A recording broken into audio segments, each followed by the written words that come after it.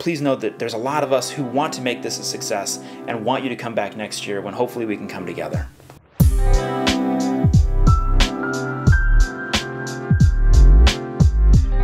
Hello fellow astronomers, welcome back to another annual tradition, my How to Get Ready for the AAS meeting video. Now I've done these videos in the past and you can go back and watch those. There's good tips, there's good advice about how to attend a conference in those old videos.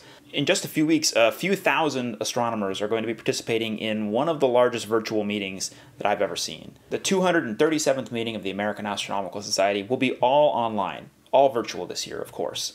Now, preparing for a big meeting is always a lot of work, and preparing for anything during the pandemic takes a lot of effort and a lot of intentionality. Putting those ideas together, I wanted to share a few tips for how to prepare for this virtual meeting, with the caveat that this is difficult and it will be imperfect. So this is as much advice to myself as it's advice to anyone else. 6 tips for surviving the virtual AAS meeting.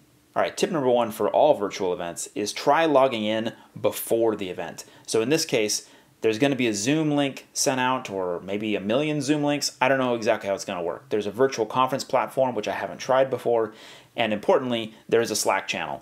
If you're registered for the meeting, you should have gotten an invite already for this Slack channel. I see, as of the time I'm filming this, 2,120 or so people are on this new Slack. And you know, there's going to be some hiccups with this new Slack. If you're new to Slack, definitely download it now and play with it and figure it out. If you're experienced with Slack, you're going to be a little overwhelmed by all the automatic subscriptions that got put in. Right now, everybody gets subscribed to a channel for every single session. There's like 300 or 400 of them. It's a lot. If you want to get rid of a few of these channels, or maybe a few hundred of these channels, the best way is to go into the channel browser and you can kind of quickly leave lots of channels that don't interest you.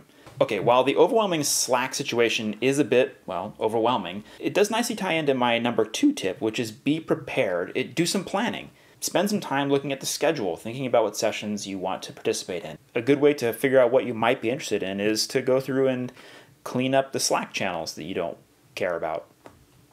Tip number 3, set aside time to actually do this conference. Now, when a conference is in your hometown, like AAS was a couple years ago here in Seattle, it's really hard to separate home life from conference life. When you get on an airplane and fly somewhere, it's much easier to put yourself fully engaged and fully present in that space. This year, we are all in our houses, in our basements, in our home offices or our kitchen tables. This is very difficult for separating conference mindset from life mindset. It might be very hard for advisors or teachers to let you miss classes or miss your duties because you're at a conference. For a lot of people, it's not possible to draw this line. It's not possible to completely shut out what you need to be doing. For myself, I've got children. I'm going to have childcare duties. I'm going to have to schedule with my partner and with my family times that I need to give my presentations, to be involved in events that I'm participating in. And then there's going to be large chunks of time during the conference that I can't participate. And that's okay.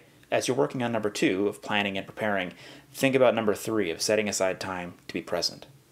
All right, tip number 4 is actually a tip that I gave last year. Go to at least one big talk a day and try to talk to at least one new person every day. Now, during a virtual conference, chatting with someone might actually just mean chatting on Slack or attending something on Zoom, but try to meet new people. The point of these conferences is to network and to get new ideas, and it'll be really easy to tune out and skip things. Try to at least attend and watch one big talk or one session every day, and try to find somebody to talk to.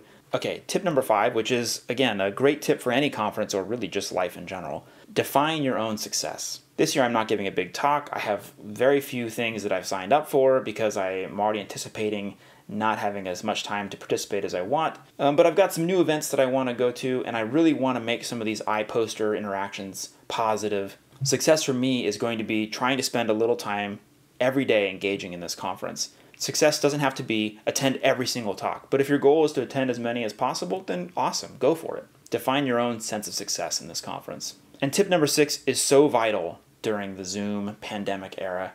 Be patient and be forgiving with yourself and with this whole situation. We all have to buy in and participate and play along if this is going to work.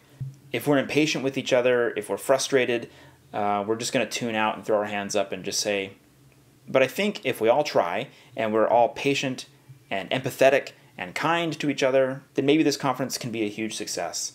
If you've never attended AAS before, I'm sorry that this is your first experience to this amazing community. But please know that there's a lot of us who want to make this a success and want you to come back next year when hopefully we can come together.